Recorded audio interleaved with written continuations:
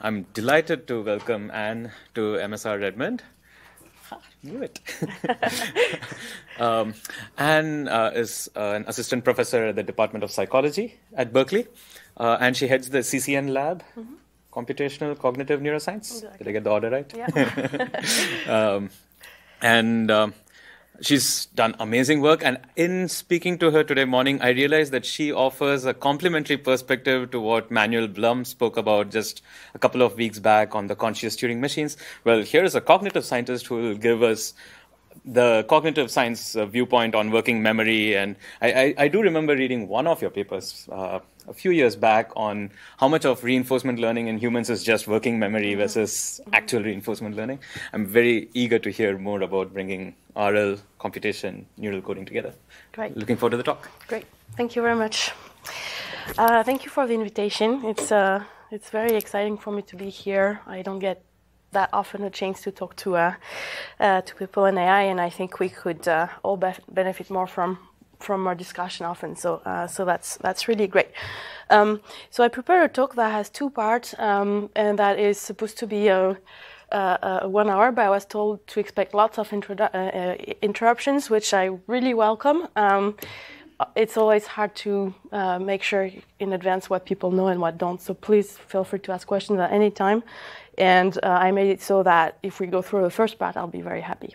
So that's good. Okay. Okay, so I'm going, in my lab, my lab is called Computational Cognitive Neuroscience, and I really try to take the three angles to try to understand how humans make decisions and learn. And I focus on reinforcement learning, and I'm going to very quickly define that because I think it means different things to different communities, actually. So there's the whole AI community who means something, AI and more generally applied math and computer science community who means something with reinforcement learning. There's the cognitive crowd who looks at behavior and means something else. And there's the neuroscience crowd who means something else again. And of course, this is all related. But it's also different in very important ways that I'm going to try to talk about. Okay, so I probably don't need to explain this part to you guys, the computation. The way I think of it, at least from my external point of view, is that it's really a class of learning algorithms that are trying to find policies that maximize a fairly specific kind of cost function, minimize cost function. And you're going to be fairly disappointed in the kind of reinforcement learning algorithm I use. It's essentially the simplest you can think of, the one where you get an estimate of the value, get a reward prediction error, and update your value. So most of my reinforcement learning algorithms are going to be limited to that today. Sorry. In the psychology, cognition, cognitive science field, we think of reinforcement learning as a set of behaviors and also a set of tasks that we use to probe this behavior. And that's everything that where essentially we have to learn from feedback that's either reinforcing or punishing is fair game to being called reinforcement learning. Okay, so here I'm giving an example. It's not even human. This is a rodent who's learning a simple bandit task. The color here tells us which of two bandits are the best at a given time, and you see that the size of the ticks tells us whether the animal got a reward or not for this choice, and you see that the animal learns to pick green when green is good and orange when orange is good, etc. Okay, so this is the kind of reinforcement learning behavior we look at. And what's interesting here is that if you plot the aggregated behavior, so here it's the dotted line, plotting the probability of choosing either of the bandits. This can be really captured super well by the simple kind of algorithm we saw before. This is where the algorithms coming from computer science have been helpful in capturing behavior. So here we have the action value for both of the bandits, and that's capturing this behavior really well. Okay, so because of that, people think of them as related. The last third of the community is neuroscientists. And reinforcement learning has a very specific place in the heart of neuroscientists because it's been one of the success stories of computational neuroscience in the past 20 years. And that's because we identified a region of the brain, a region that has neurons that encode dopamine, that happen to encode something very, very close to what we think of as a reward prediction error. Is this something you guys know or no? Okay, great, perfect. So this is, what I'm plotting here are, each line is the firing of a single neuron, and the top is aggregating this over multiple trials of the same type. And what you see here is an animal getting a reward, and you see that those dopamine neurons increase their spiking. And so they seem to be signaling, something better than I was expecting happened here. After a while, the animal learns to predict this reward. So that's, you can think of Pavlov's experiment. The bell predicts the food. So that's what CS here means. And when you get that, this is where you get dopamine signaling. So that's a positive reward prediction error. And then when you get the reward, you're expecting it, and there's no dopamine signaling again. And then when the animal was expecting a reward but did not get it, there's a dip in signaling. So this set of neurons seem to be encoding something exactly what you would want for a reward prediction error.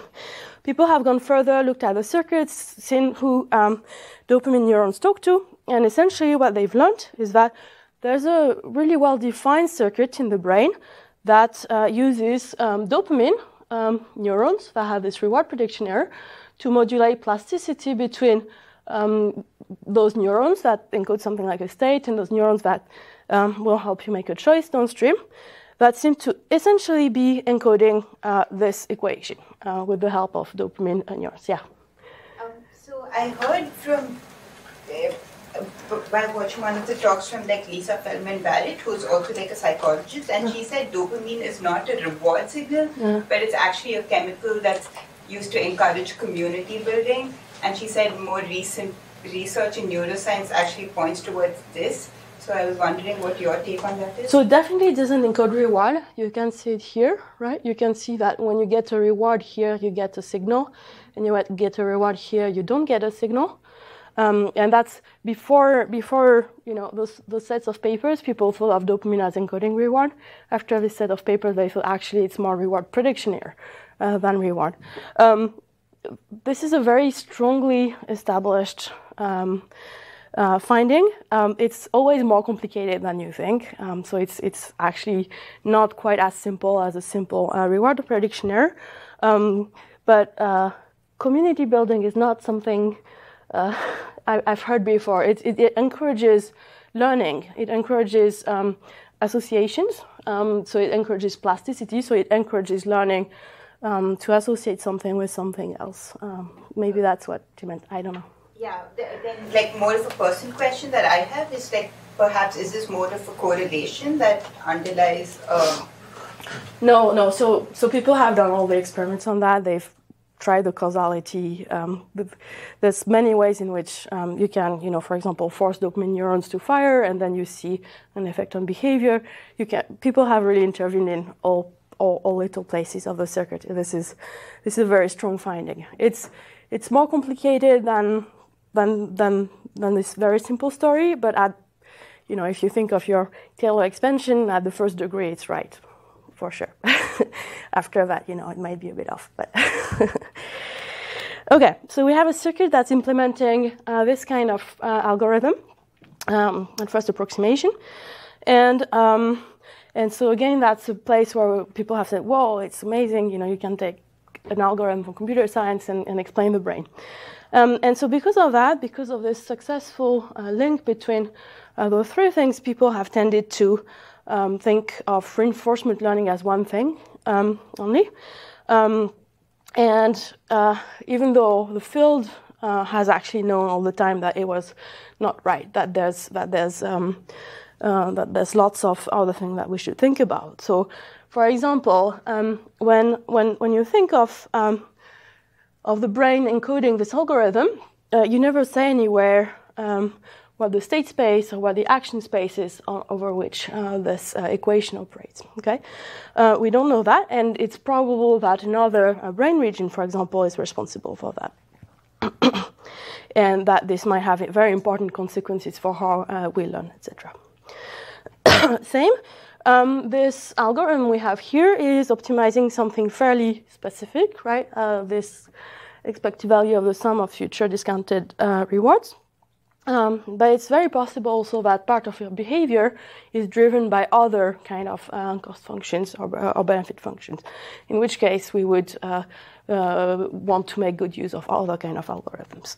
Okay, so that's what I try to understand is if we want to understand human learning or animal learning for that matter, we need to think of those other pieces, both in the brain and in computation. And so what I want to try to do today is to give you two examples of this. One is on transfer and generalization, and the other one is on how two different systems contribute to the behavior of learning in humans, focusing on working memory. And I'm actually going to start with the second one because I think you will be very interested in this one, especially given what Adit told me of your previous talk. And if we have time, we can talk about the other one. But it's okay if we just do the first one, the second one, I guess. Okay, so let me introduce this. The circuit we've talked about earlier that implements reinforcement learning system is a very well understood memory and learning system in the brain. So here you have a brain cut like this. You have the cortex in green, and then you have elements under the cortex, deeper in the brain, that are the parts that are crucial for doing this reinforcement learning computation. Okay, so this is one system, one network that we know works well for doing reinforcement learning. However, the psychologists have known for a very, very long time that we have other memory systems. For example, we have episodic memory that's encoded in this different structure, the hippocampus. Episodic memory, people give the example usually of it's the kind of memory you use to remember where you parked this morning. You can know it very precisely. It doesn't have to interfere with what you parked yesterday, but then when you don't need it, you probably won't remember it anymore. Okay? And then there's another memory system, working memory. So apparently you guys heard about this last week or 2 weeks ago.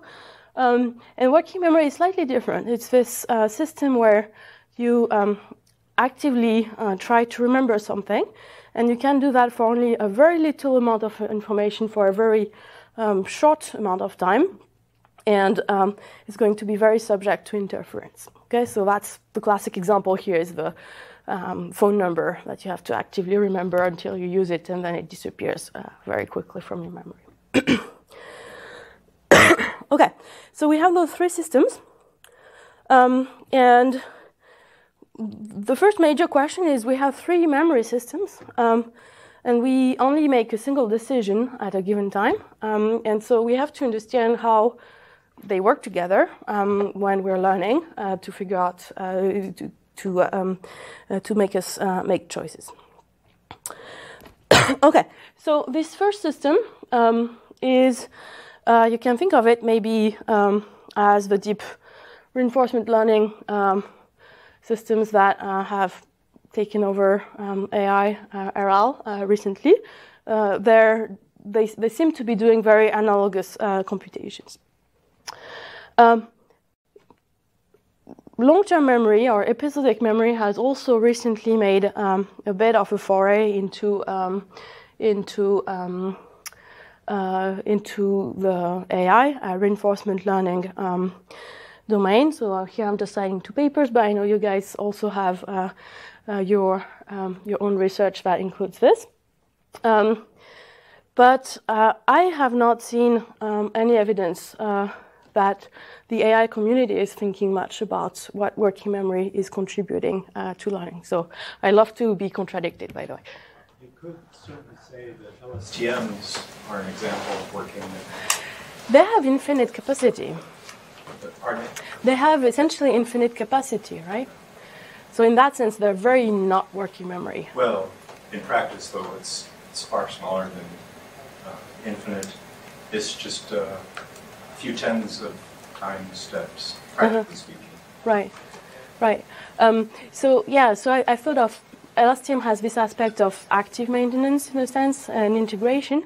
I think there are a few crucial differences with working memory. So working memory, we think of it as being able to maintain very precisely one piece of information on its own, or a few pieces of information, which I think is fairly distinct in a sense of what LSTMs are doing in integrating everything in a space that we're not completely sure exactly what information it has in the end, right?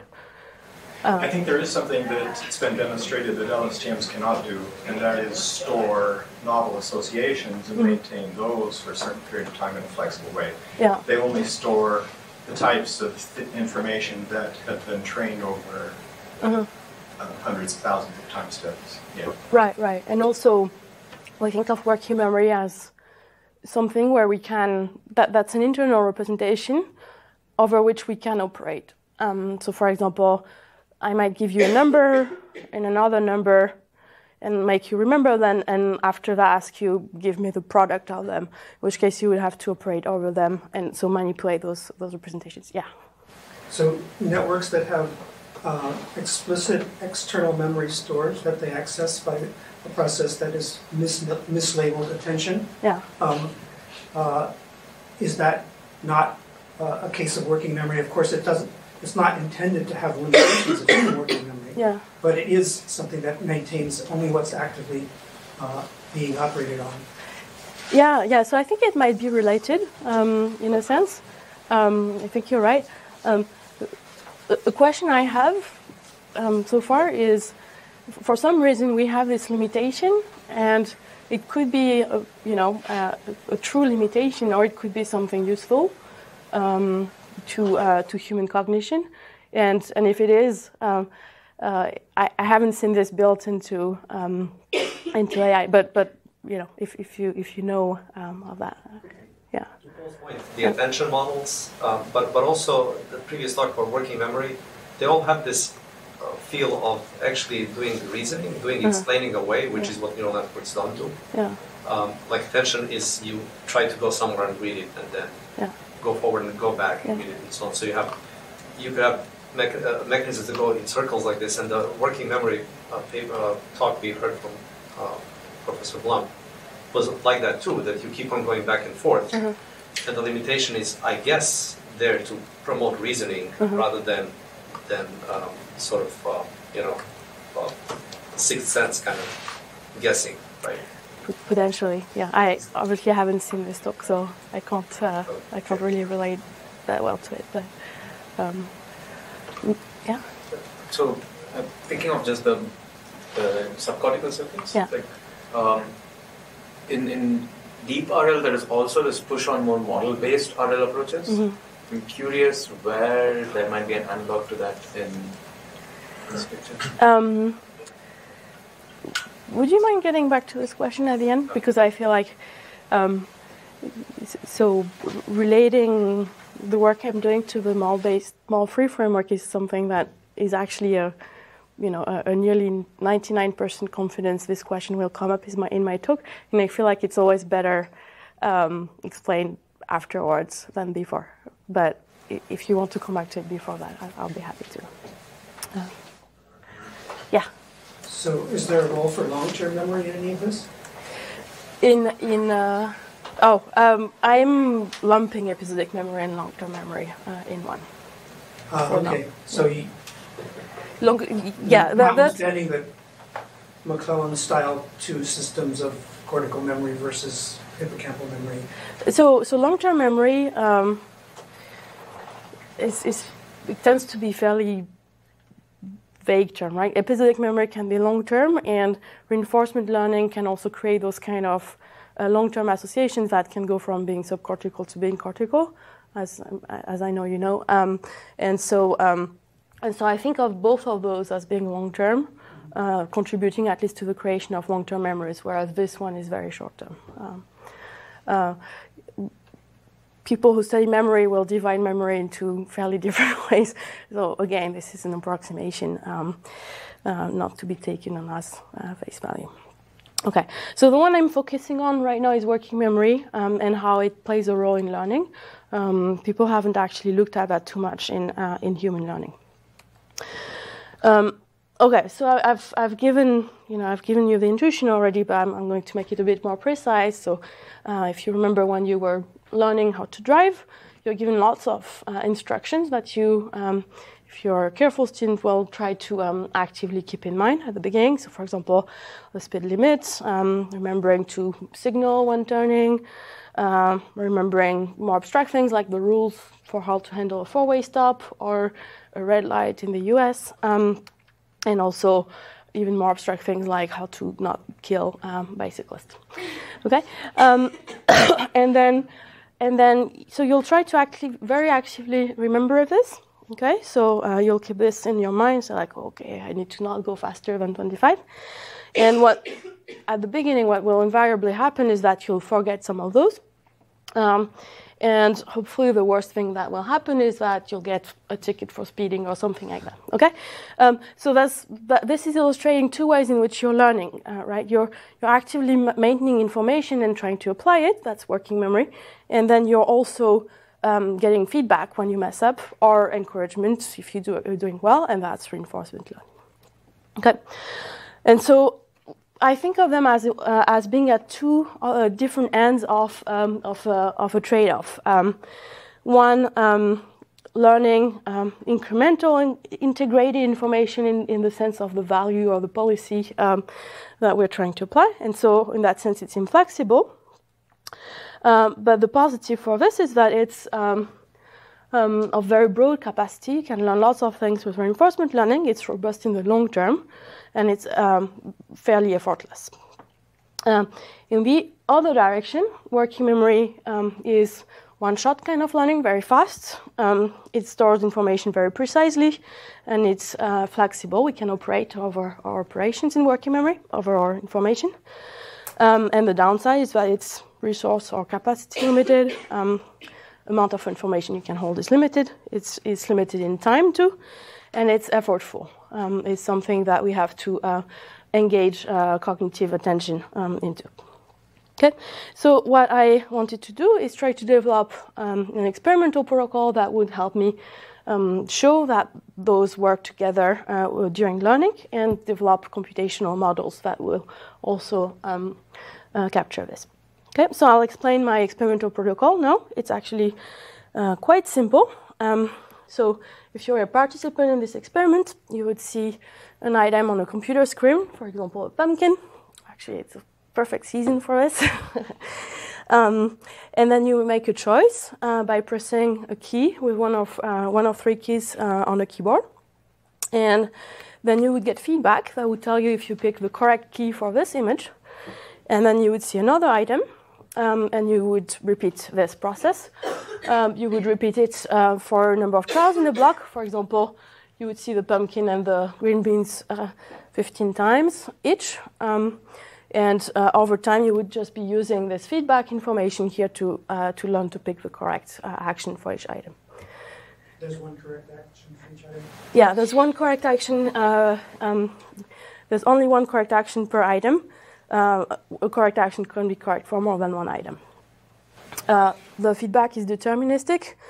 So if you have a perfect memory, you try this, you try that, you're done. Okay, and then you're perfect. Okay. How many different images will people see? Perfect question. So in some blocks, people will see two images like this, and in other blocks, you'll see 3, 4, 5, up to 6 images. Okay, and that's actually the critical manipulation, because by having a classic reinforcement learning experiment where I'm giving feedback in response to people's choices, I test the reinforcement learning part of learning. So I see how much the history of feedback influences choices. But by manipulating what I call the set size, the number of images that people learn about, I manipulate the load on working memory. And what is really well known about working memory is that it's can't maintain that much information. So this should affect differently this block compared to this block. Does that make sense? Like to make sure we're good here because, yeah.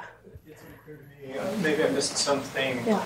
Does the user answer after each image or after a potentially long series of images? No, the user answers each time. Yeah. After each image. Yeah. And maybe you're going to tell us next what the criterion is that the user uses to choose which button. What are they supposed to? So at the beginning, they're going to pick randomly because they have no information. Okay. They're abandoned. Yeah. The user's action. Exactly. Yeah. It's essentially a bandit. Yeah. So a contextual 3-arm bandit. Yeah. Does the user know that there's only one correct action? Yes. The instructions are explicit, that the feedback is truthful, deterministic, that there's only one correct action, that it won't change in the block, and that information about one stimulus is not informative for the other stimuli. If that's the case and we get lucky with the correct action in the first trial, then perhaps that user should not be equally evaluated against someone who had to explore a bit more. Yeah, so that's why I do this many different blocks. That way, in average, you should start at chains. Yeah, that's always going to be noise, of course, there. But yeah. Are they told ahead of time that the assignments are random to images, or do they start assuming that there is some logic to the game? So humans will always assume there's logic or structure, even if they're told there isn't. Yeah, I tell them that they can't infer. For example, what happens often is when they're in a block with 3 images, people want to think that there's a one-to-one mapping between images and actions, and I tell them that explicitly is not the case, that they can't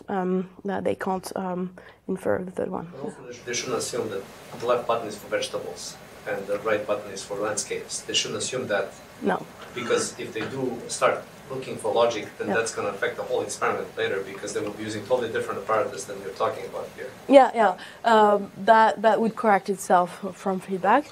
But I have, I've taken lots of care to try to minimize this kind of biases. So, for example, we try to make sure that the images in the set are of the same category and have no visual structure that will let them clump together. It's completely impossible to completely get rid of this kind of, reasoning.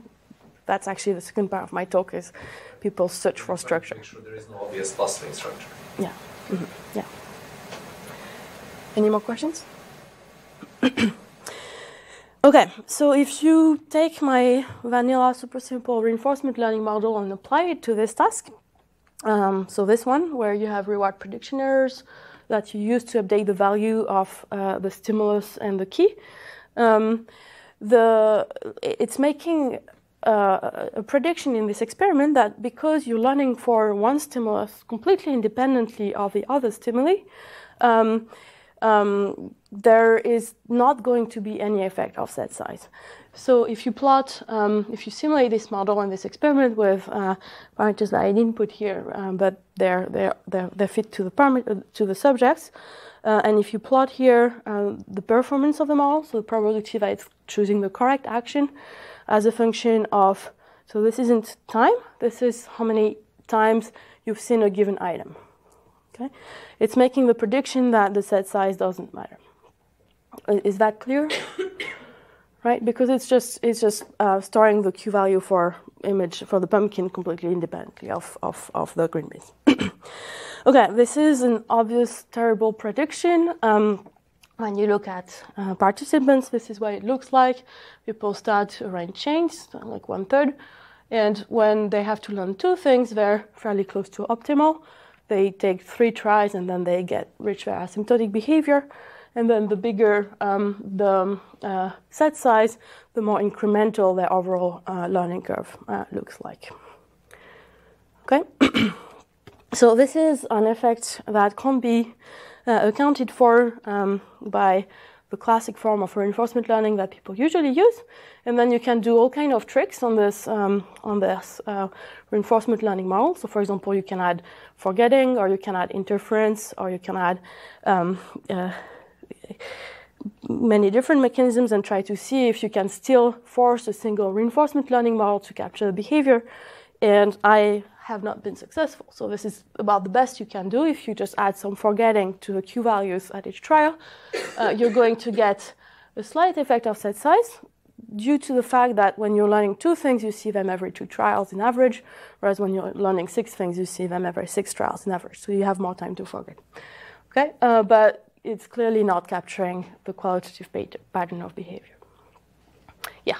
So on the right graph, yeah, that shows with 2 stimuli, the blue curve, yeah, the fast learning shown there. Yeah. Is that because of generalization between images of 2 things?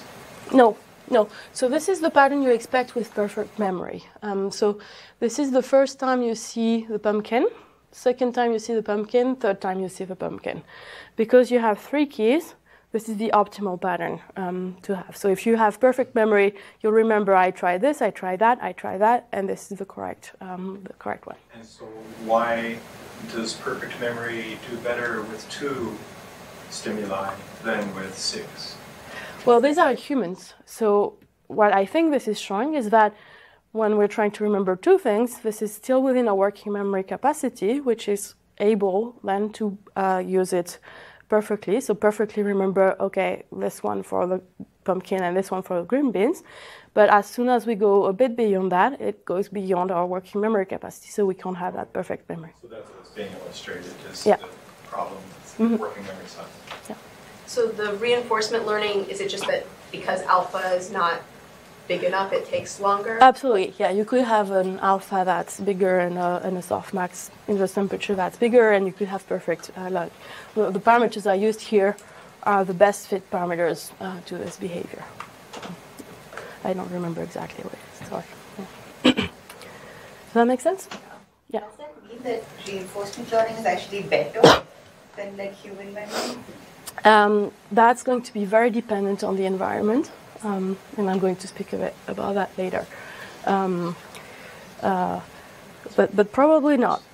Probably not, because if it was, then you would expect that when you're within your capacity, you would be doing worse than when you're outside, when you're using reinforcement learning.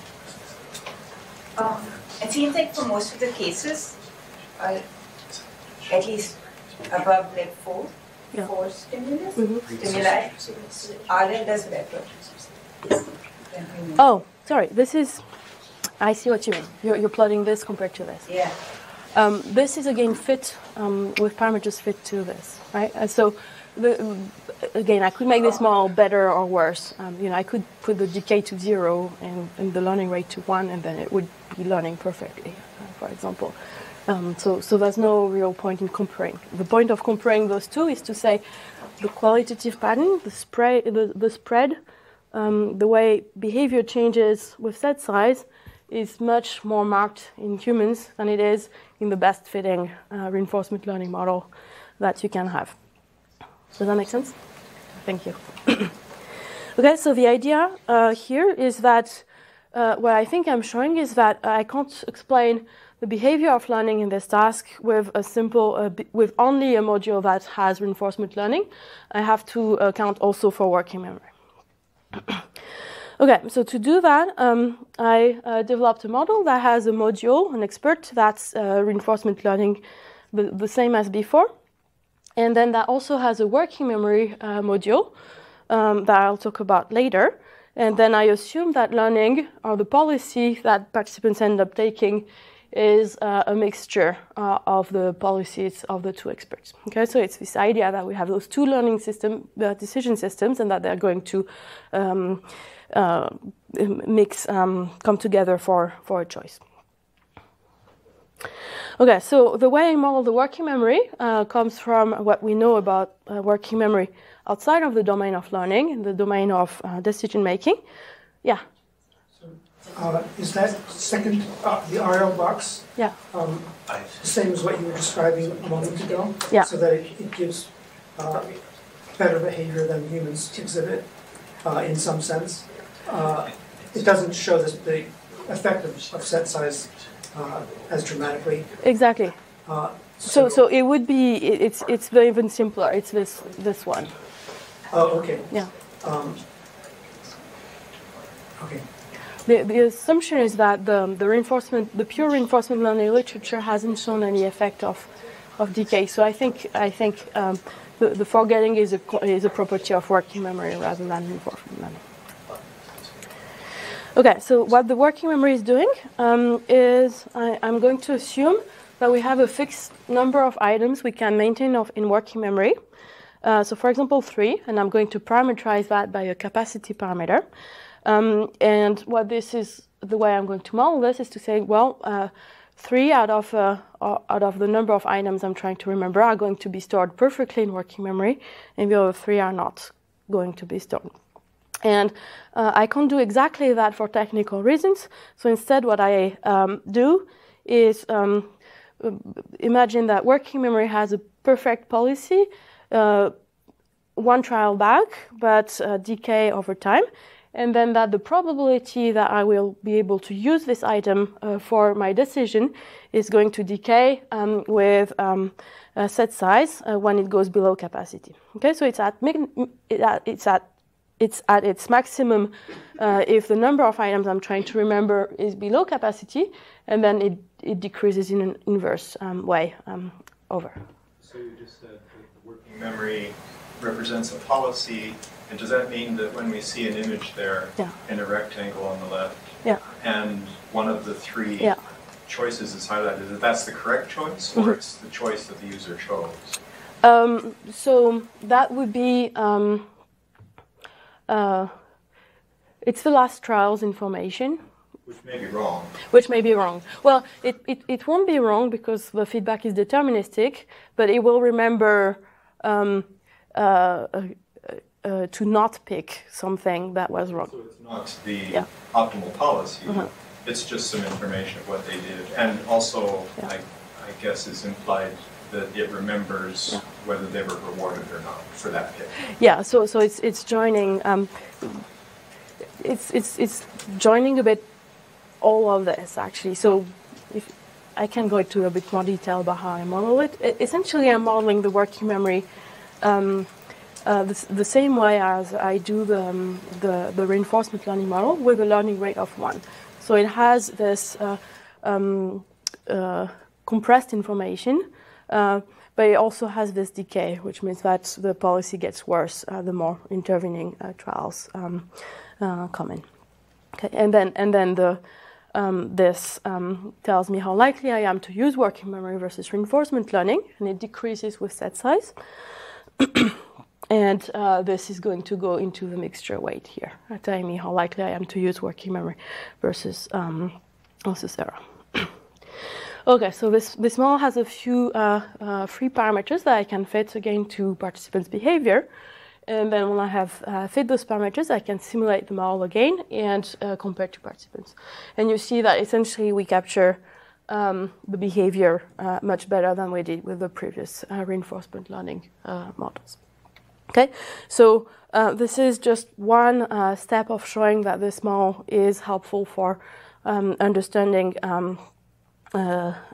human learning, and I've done many others to validate the fact that we really need those 2 modules to explain human learning. But I won't bore you with the details. Yeah.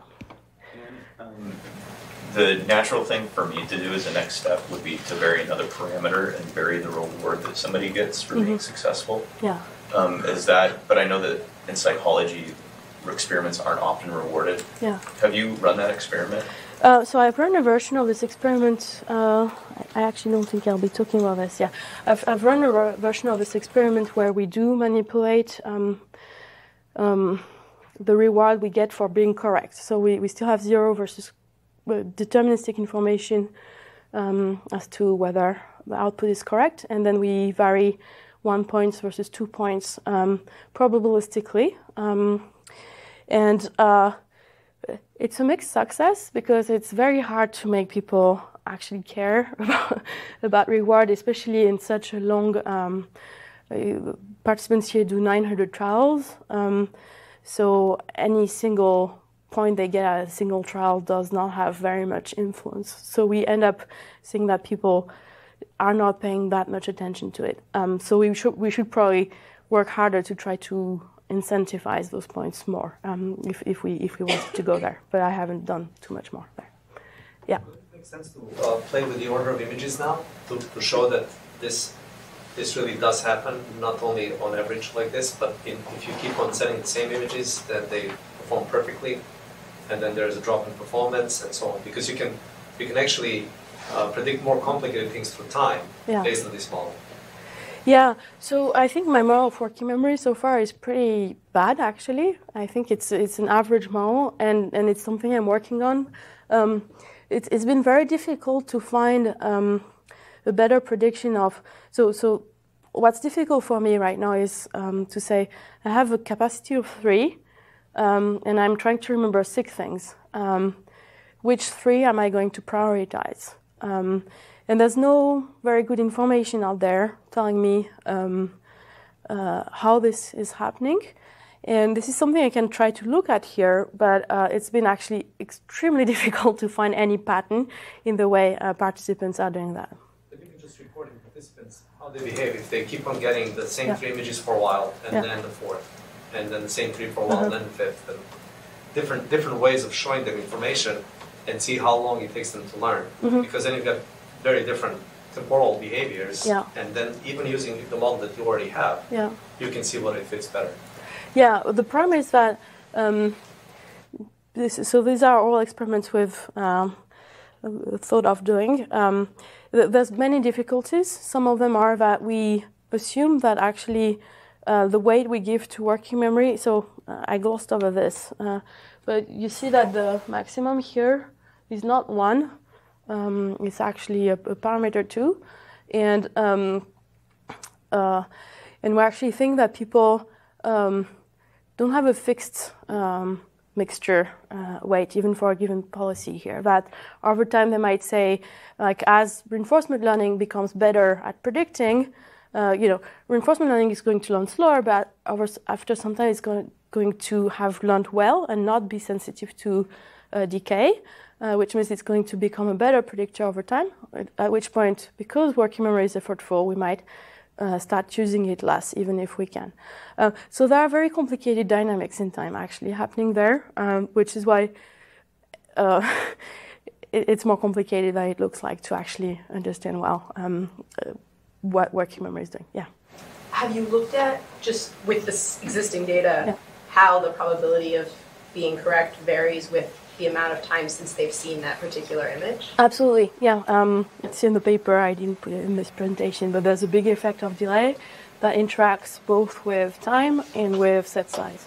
So the effect of delay is bigger in higher set sizes, so there's more forgetting, and it disappears over time, which I think we think of as a marker of people stopping using working memory and starting using RL instead. Yeah. So it seems like we're assuming that people are exploring randomly if they haven't seen an image before? Yeah, that's the baseline assumption, yeah. Do we know if people are doing, or so one alternative way that I could see someone trying to approach a problem like this, which might make it easier to remember what you've done in the past, would be to basically systematically explore. So rather than actually choosing randomly, you could just say, if I haven't seen it before, I hit key 1. If I've seen it before, I hit key 2, and then I know after 2 cycles. Yeah, so people definitely do that. There's actually a great paper by someone in Germany that's actually not published yet, but on bioRxiv, who was looking a bit more precisely at this kind of systematic exploration. That's definitely happening. I'm not modeling it here for a couple of reasons.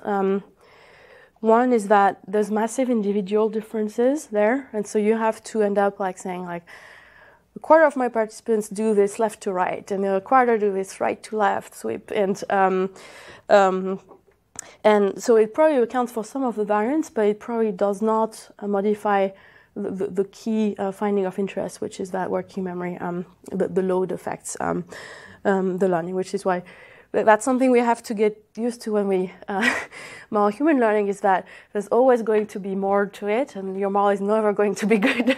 And so you have to focus on specific aspects and think of this kind of confounds and whether or not they would influence or not your finding. And this is the kind of thing, I think, which is very interesting, but won't really have downstream effects on the conclusions I draw. Yeah, I was just curious if that would have any impact on either like the efficiency of the working memory, because it seems like you can kind of consolidate. Yeah, it's possible. Or things like that. Yeah, so it might make working memory a bit less efficient. Yeah, absolutely. Okay, so one way we can try to confirm that this is real and related to the brain is to go look at neural signal. So this is me wearing an EEG cap. Do you guys know about EEG at all? Okay, great. So I can give you the 2-line summary.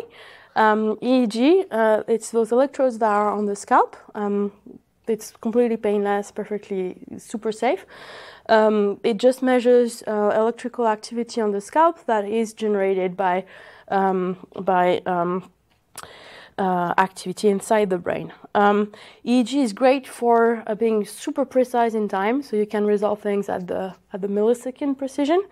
It's terrible to know where things are happening, so you should just not conclude anything about location in the brain based on that. But it tells us if the neural signal is sensitive to a given signal and when, and that can be very informative already about what computations are happening in the brain. Okay, it's a tiny signal. The signal-to-noise ratio is terrible, which is why we need lots of trials. And you end up getting something that looks like this. So the time 0 is your event of interest, for example, the presentation of a stimulus here. And then you get a squiggly line that represents the change in voltage as a response to the stimulus. And this is seconds. So you see that things are happening at 100, 200, 300 milliseconds. Reaction times are somewhere around here, okay, when people make their action. So we can look at what's happening in the decision process before the decision. Okay, I can look at this. So this is average over, 450 trials or something like that. You can look at every single trial here. So this is the same thing, just color-coded the voltage. Each line is a trial, and the x-axis is time again. Okay, and when you see it this way, you see that there is signal, right? You see this dip here and this peak here. That's fairly repeated, and we think that this corresponds to important computations in the brain. Okay, but there's also lots of noise, obviously. Okay, so I can take this signal. This is a fairly big data. This is a single electrode here. I have this for 64 different electrodes over the brain.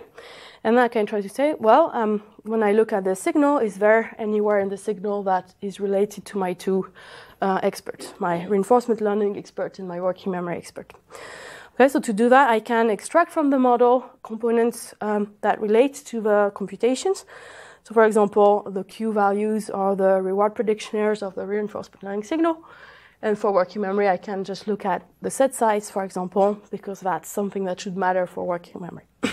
Okay, so I can take those variables for each trial, and I can just try to do multiple regressions, essentially. So try to explain the voltage across all trials for a given time point and electrode as a function of those predictors that I know matter. Does that make sense? Okay. And so when I do that, I end up with a regression weight that tells me how well a given regressor explains the signal at a time and a point of interest, and then try to see how consistent this is across participants, across time and electrodes. Okay, so that's the method. So what I'm going to plot here is the results. So from the time of the stimulus to the time of the choice here, and focusing either on the reinforcement learning process or the working memory process. So when I do that, around 300 milliseconds, I find a number of electrodes here that are sensitive to the reinforcement learning process, specifically here the Q value predicted by the reinforcement learning process, and nowhere in the brain sensitive to working memory process. Okay? If I look a bit later in time, at 500 milliseconds, I find the reverse. I find lots of electrodes sensitive to set size, so putatively the working memory process, and none to the reinforcement learning process.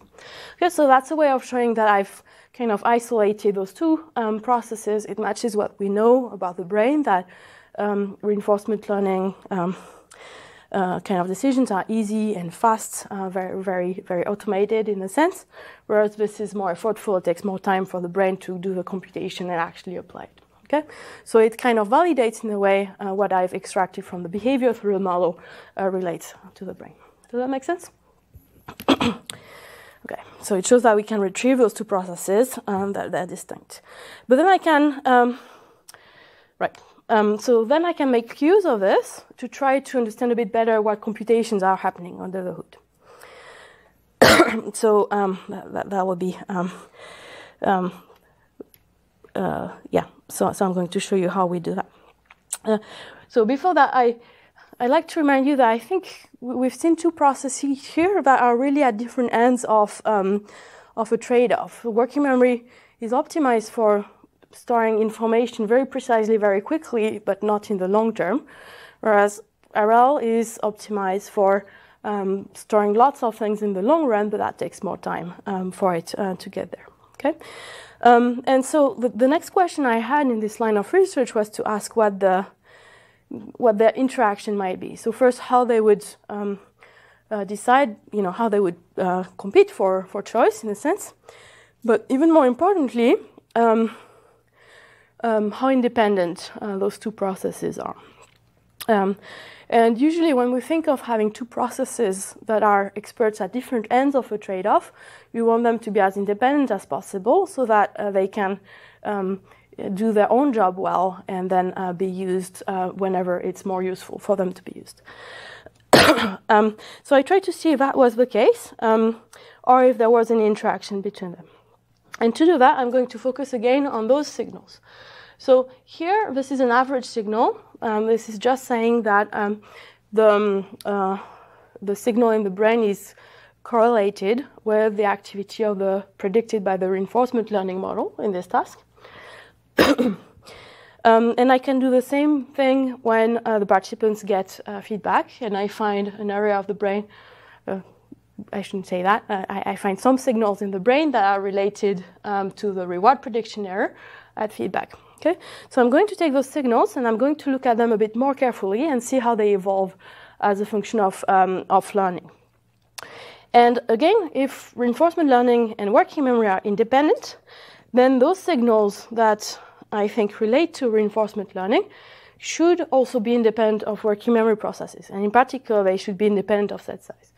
Okay, so if this is really representing the reinforcement learning system's Q value, then it should look something like this, right? It should look like something that goes up with past rewards and independently of set size. And for reward prediction error, it should be the opposite: go down with past rewards and be dependent of set size. Does that make sense? The premise here. Okay, so I can look at that. I can just extract this signal at each trial and then replot it differently. So what I'm plotting here is a neural learning curve in a sense. So it's the signal that is related, that is in this region that's sensitive to reinforcement learning processes. I'm plotting it as a function of how many previous rewards the participant has experienced for the current image so far. And what you see is that this goes up. That's what you expect of a Q value. So that's the way I selected this signal. So that's normal that we see this. But what you see is that it goes up more slowly for the lower set sizes, for the easiest learning problem, than for the harder one. Okay? So that could be thought of as a bit weird. Essentially what this is showing is that, sorry, it's not drops, it's increases. Sorry, this line is wrong. So the EEG Q value signal increases slower for low set sizes than for high set sizes. So the way we could interpret this is that somehow in low set sizes, we're using working memory for learning. We can, because it's within capacity. And maybe somehow this is blocking the reinforcement learning. Okay, this is what would happen if you had a lower learning rate or something like that. Okay, but then I looked at the same thing at the time of feedback, the reward prediction error.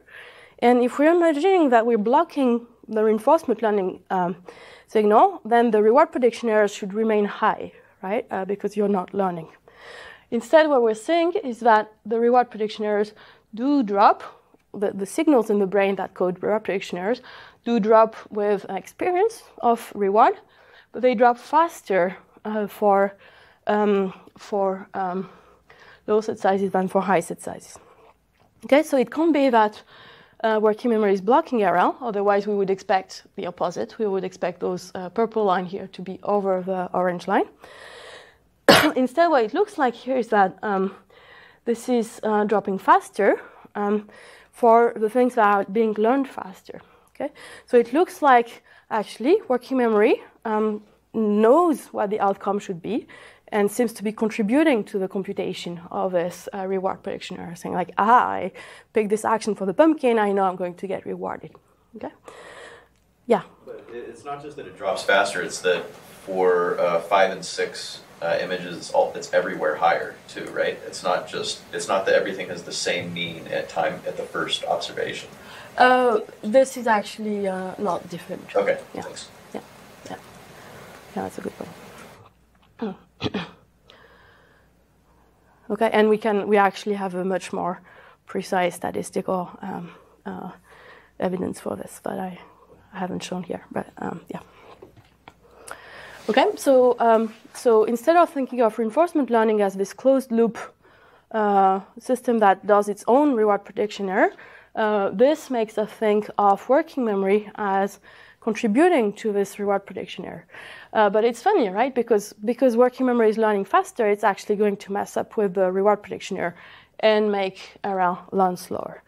Yeah? So look at that figure there. So do we independently know that you would expect higher activity as measured here for more learning rather than lower? No, we would expect the same here, because because reward history is equated. So if reinforcement learning did not care about set size, we should expect no interaction of set size with reward history. Well, I was just referring to the fact that you said it was the opposite difference than you might have expected. So that you might have expected if with various more cognitive accounts, like, oh, people are paying more attention, or it's easier, or it's something like that. I mean, easier could correspond to lower signal rather than, right? Yeah, right, yeah. So, which is why we want to see if this, which is why we wanted to see if this was actually related to behavior. So this makes a very clear prediction, which is that if the reinforcement learning signal is being blunted when working memory is being used, essentially it means that the Q values you're learning are going to be weaker than they would be otherwise. And the way we can test that is to do the same experiment as before. So this is showing the same experiment as before, where we expect better performance for low than high set size. But then we can, after that, at the end of the experiment, give a surprise test phase where we tell people, oh, now you're going to go back through every image you've seen, all 80 images you've seen, and you're going to have to pick the correct choice, and I'm not going to give you any feedback. Okay? And that's a way to see what is remaining of their policy that they've learned previously. And it can't be working memory anymore because it's way beyond capacity and time range of working memory. And so in a way, that way we can probe what's remaining in the reinforcement learning system, the policy. And what this predicts is that you should have the reinforcement learning system will have learned worse in low set size. And so that we will actually remember less well what we've performed on better before than vice versa, which is not at all a prediction that people would normally make. Okay, so when I did this experiment, I got what I was expecting in learning. So this is proportion of correct trials for set size 3 or set size 6 at the end of learning. And here I'm plotting the difference between, let's say, 3 and 6. So this is positive. It's just the same as before. And then when you do testing, you get this reversal, this nice interaction where, let's say, 6 performance is actually better than, let's say, 3. Okay, so it completely flips. Okay, so somehow working memory has had this influence where it's easier for you to learn a few things at the beginning, but it's made you learn it less well in the long term. Okay, so this and various other aspects of the neural computation that I haven't all shown you makes us think that this is what's happening. Instead of RL computations happening in closed loop, the working memory system is contributing this expectation to the reward prediction error, and in that sense, messing up with the computations of value that are happening in the reinforcement learning system. That makes sense? Okay, so this is where I'm at now, and the experiments I'm running now in my lab are trying to understand why we would do that, why this would be happening. It's really a bit confusing when you think about it, because the goal of the reinforcement learning system is to encode something strongly in the long term. Okay, and it's thought of being effortless and happening in the background, and by having this interference here, you're essentially preventing reinforcement learning of being able to do its job, right? Of being able to do its job of letting you remember well later on. Yeah. So I'm not sure that it says exactly that. I would think that in this particular example, that's what it provides evidence of, but it's unclear that, were the subjects told that, look, you're going to be tested on this ex post, and you'll be giving no feedback, and that there's some goal of you memorizing that. And so if I'm just optimizing for a system in the short run, we've seen that it's actually optimal potentially to be using my working memory in order to optimize this task. And so to subsequently then have a different task, it seems like you're moving the goalposts a little bit. I am, yeah. But the question is, if I'm going to bother running RL in the background, why should I run it in a way that's suboptimal? If I'm going to be, because in the short run, it would be better to have RL running the normal way, because it would make you learn faster wherever your working memory fails. And in long term, in this experiment, it would be better to also let RL learn its own way, because then you would be able to remember better. So within this experiment, even if I told participants, it would in any case be better to not have working memory interfere with it. Because if you're assuming that you can use working memory without creating this interference. I mean, so you described the reinforcement learning as costless, but just because it's not taking like conscious thought, but is there any like evidence for this? Like brain functioning could still be costly. Yeah, it's a great question. I don't have positive evidence for that. There's a number of evidence. There's a number of indices that make us think that that's the case. One of them is that this is a system that's shared across lots of species. It's very old, and because of that, we think that it's a system that's running in the background that you can't just easily shut off, essentially. And that's leading us to one of our hypotheses, actually, that this might be a way to actually shut off the system in a roundabout way, right? Like you're saying, essentially, I've predicted this, don't bother learning it, but it's still learning, right? It's just learning with a prediction error of 0, essentially. And then the question is, well, why, in which environment can I imagine this being useful to turn off reinforcement learning? Okay, so the questions we can ask ourselves is, what is a potential benefit of turning off working memory this way, in this specific way that we found? Well, one is that maybe working memory doesn't just contribute to this reward prediction here, but actually contributes to the expectation of value that the RL system has, and that maybe this is beneficial even prior to the learning step. That might lead to better performance now. We've already talked about those costs. So then the question is whether reinforcement learning's job, since its job, the function it's optimizing is to help in the long run rather than in the short run, is why we would be interfering here. Okay, so it could totally be, a suboptimal byproduct of evolution. We tend to assume that's probably not the case, just because we tend to be proven false when we think that in psychology. So what we're thinking is that there might be environments that are more realistic in which this is actually helpful. Yeah. One possible benefit that comes to mind, and I wonder if this fits with the effect you've seen, is that working memory is typically used to perform computation in a deliberative manner over multiple time steps. So in between seeing images, users can be thinking about what they've just seen and what they saw a little while back. And so that depends on working memory. And yet what they think about can also be used by the RL path. Yeah, so you're thinking of, we don't have very strong evidence that, that's a great idea. So the idea is that there could be offline RL happening in between trials, right? We actually don't have great evidence that that's happening in humans or even in animals, but that's something people think about a lot as something potentially happening, and then you would be right, that would be a...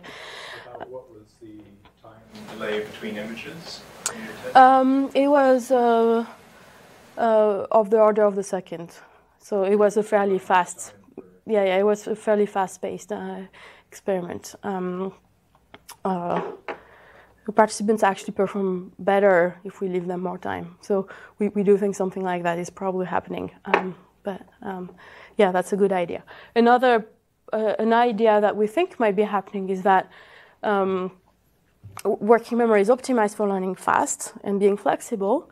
And so potentially the times where you're best at using working memory are in environments that change a lot. In which case, actually having reinforcement learning that's inflexible might actually hurt you, because you might be using this and having a hard time unlearning when the environment changes. So that might be a way to adapt better. So we're trying to test this now. Okay. So we're definitely not going to have time for the second part. So I'm just going to jump to my conclusion. Yeah. No, probably not. Okay, so I'm just going to jump to my conclusion, I think. So I've shown you one example of the research in my lab where I'm trying to understand what the computations and what the brain systems are that contribute to reinforcement learning in humans. And really the key point of it is that it's very important to think of it as multiple systems rather than a single system, and that multiple systems in interaction that might provide very interesting dynamics in different environments. And I've benefited a lot from the research that you guys do. Like cognition and neuroscience have taken lots of inspiration from AI research over time. Like we've been introducing model-based reinforcement learning and options, hierarchical reinforcement learning framework, and partially observable Markov decision processes, and many other things come directly from NIPS and stuff like that. But I do think there's also a potential for reverse benefits, where thinking of the cognition, the behavior, might inform potentially better AI. So, for example, working memory, the other example I didn't talk about was generalization, attention planning, exploration, etc. The way humans do that might inform better algorithms. And also looking at the brain and seeing how the brain is implementing those systems might also tell us something. So again, I haven't talked to you about that part of my research at all. But for example, we have this dopaminergic system that we know is implementing something like a reward prediction error that helps us learn those values. Okay? So if we learn more about dopamine and learn of things it is sensitive to that we wouldn't expect a priori, that could be a window into knowing what counts as a reward. What is the reward function that matters for learning in humans? So, and people have been doing that. They've seen, like, for example, that sub-goals have effects on dopamine, or that we treat gains and losses differently, or that uncertainty has some effects on dopamine, or novelty, etc. And so this pieces of information are also things that could potentially feed back into algorithms. Okay, and then I'd like to acknowledge my collaborators in my lab, and thank you very much for all those great questions.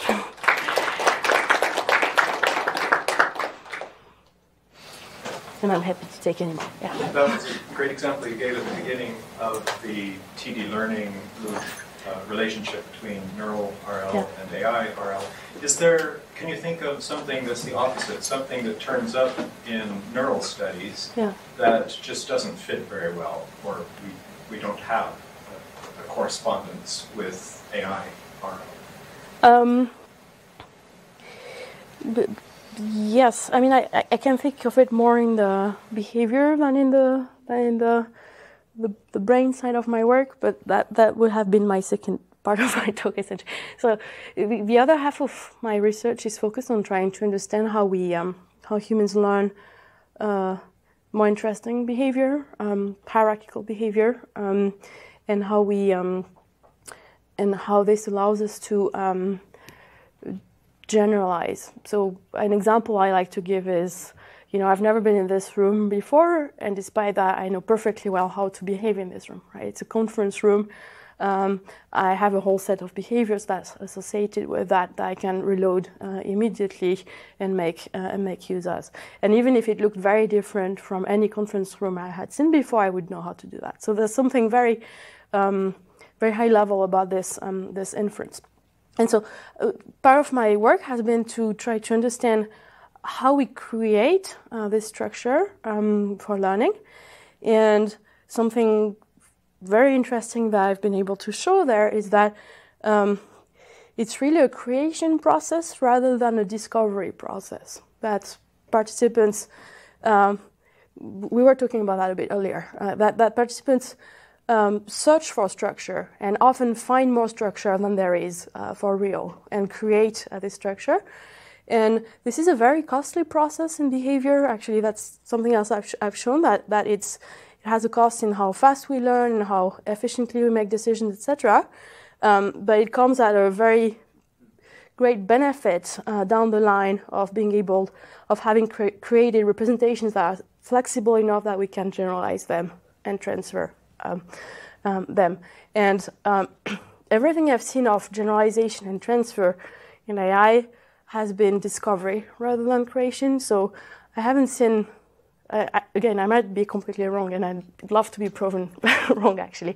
But I haven't seen really AIs, doing more work for themselves than they should, like creating more complex representation than they should, in a way, as a way to learn better later. And that's something that I've seen not just in adults, but I've seen it in 8-month-old infants, and other people have seen it in rodents. So it seems like a fairly core, important aspect of learning, of generalization. And you can think of it also as exploration, because once you have those high-level kind of strategies, instead of exploring at a low level, you can explore at a more strategic level and in a more organized way. In AI, if you normally have a network with larger capacities than required, it tends to overfit a lot. Mm-hmm. So I don't know how you can actually encourage exploration and by increasing. I don't know either. I don't know either. That's your job. I don't know.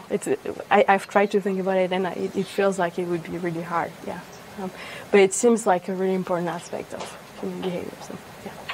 So for your work on combining, like modeling, working memory, and reinforcement learning together, I was just curious, did you do any experiments regarding sequential decision-making tasks rather than contextual banding tasks? Or if not, do you have any insights on like how to do this? What kind of changes? Yeah, so that's kind of going back to the model-based. Are you thinking about model-based reinforcement learning? Or it doesn't have to be model-based or model-free RL, all kinds of things. Yeah, I haven't done much on sequential decision-making tasks. I'm actually doing one right now that's trying to test the options hierarchical reinforcement learning framework and how humans build options. And it's very promising, but that's the only sequential learning task I've done. The reason I've done that is that everybody knows about model-based and model-free reinforcement learning, right? Yeah. So it's actually taken the computational cognitive neuroscience community by, as a tsunami, like in the last few years, and people have started viewing learning as the thing that has to be either model-free or model-based reinforcement learning, directly imported from, Southern Bardo or like that. And what I've been trying to show is that it's really much too crude of a distinction. But you see in this kind of tasks, there's no sequential learning, right? Which means there can't be any planning, forward planning, right? So, which means that model-based and model-free would be doing exactly the same thing in this task. And despite that, we still find those really important dissociations, right? And people studying model-based reinforcement learning in humans have said, well, it is dependent on working memory, and it is true, it is.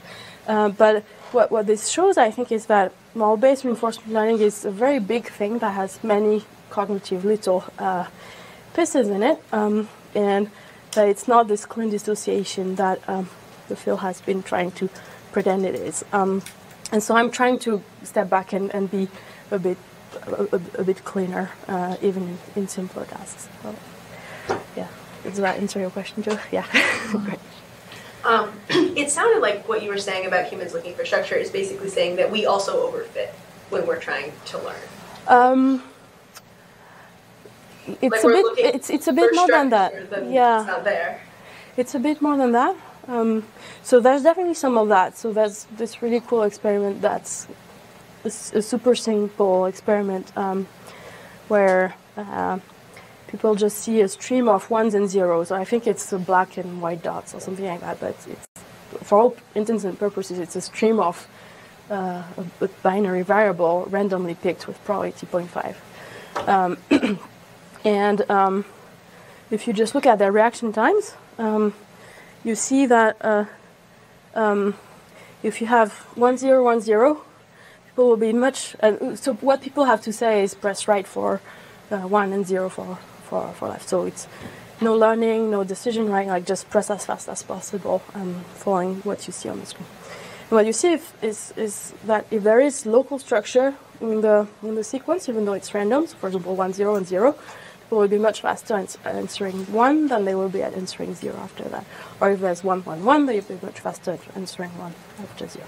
So in that sense, that's exactly overfitting, saying like there's local structure, it's more regular than we think it is, and we're predicting the next one based on this very local structure. So that's overfitting. I would interpret it this way too. The type of thing I do goes a bit beyond that, because we're essentially creating variables that don't exist and that are not needed. It's a bit hard to explain without having introduced the question, but it's more than overfitting. It's creating more structure than there is out there. Yeah, it would take 20 minutes. Sorry. Yeah. So in the case where where they were pretty faster when they'd see 1, 0, 1, 0 and things like that. Yeah. Was there any cost? So in other words, were they slower if it was 1, 0, 1, 0, 0? Yes. Yes. Yeah, it goes in both directions, and that's a fairly standard finding. Is that anywhere you have transfer, you'll have both positive and negative transfer. Mm-hmm. Like you'll benefit if you're in a situation where you can apply, and you'll have a cost otherwise. Yeah. I was going to say if there wasn't. Yeah. no. There's real costs. It's a really important aspect of it. So there's real costs both immediately and in the long term. Yeah. Oh, sorry. So, if you want to end it, I'm happy to go. Okay. No, I was just trying to get more of your thoughts on discovery versus creating. Yeah. A lot of the work I have seen in the AI side of things, at least, we focus on sample complexity and like why building these options or these things could lower sample complexity over the distribution of tasks. Yeah. I'm curious about your hypothesis for what the actual cost function might be that we are trying to go after. So yeah, there's at least 3 different hypotheses there that I haven't managed to pull apart yet. Future work. One is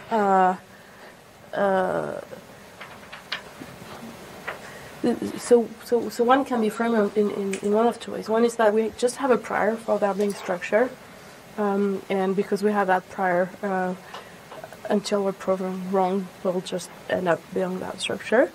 And that could reflect just the statistics of an environment where we expect it to be beneficial in the long run, in which case you could frame this as a cost function that's the ability, minus, I guess, the ability to generalize later. Another one is some kind of divide and conquer process where when you build structure, often it allows you to make multiple simpler choices rather than one more complex choice. And so that might be a way to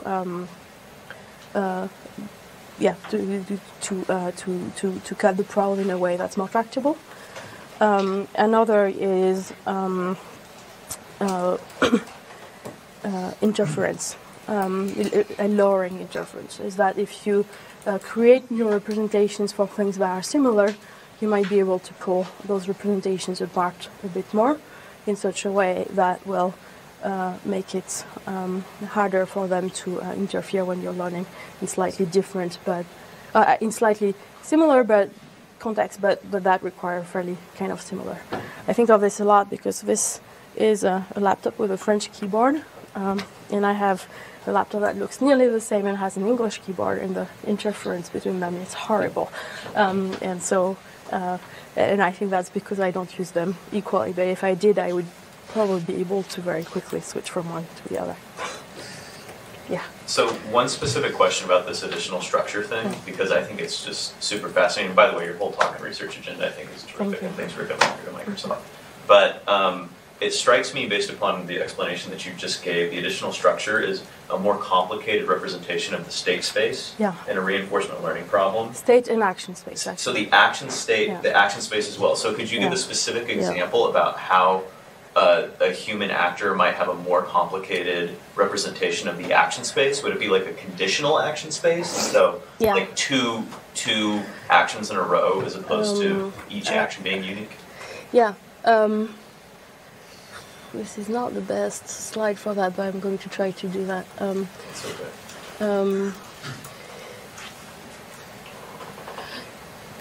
So, sorry, what's the best? This. Maybe this one.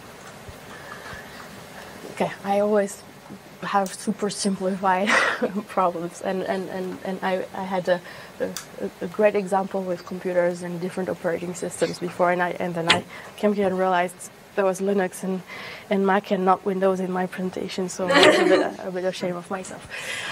So if you're learning this, your state space could be those 6 images. And here we have 4 actions, and you could just learn those 6 associations. Okay. What I've been working on showing instead is that what people are more likely to do, so you might recognize here that actually the red and gray shapes have the same correct action, is that people will learn, for example, here in this case, to select a rule. TS is short for task set, and task set means rule, essentially, or policy, if you want. So that people will learn to select a rule in response to the color, and then when they have selected the rule, they'll use it to select their policy over shapes, which is this shape action thing. And so the way you can think of this is that essentially what I've shown is that essentially you can explain this as people doing RL over two state and action spaces in parallel. So you'll have one loop here that's learning the value of an action in response, or a policy for selecting an action in response to a shape. And I'm framing this in terms of a network in the brain here, but it doesn't really matter. And another that's operating in a more abstract state and action space. That's this context rule state and action space. And then you of course have to create a dependency between them. But yeah, so that's essentially the same RL computation can happen over those two state and action spaces in parallel, and that will explain a whole bunch of behavior in terms of how people learn. Yeah. And so it seems to me like the right experimental variation in this world would be how human decision makers operate in dynamic systems that are rapidly changing versus those that aren't. Yeah. Because basically these sort of rules become more costly in those situations. Yeah, absolutely. So that's going to hit against the.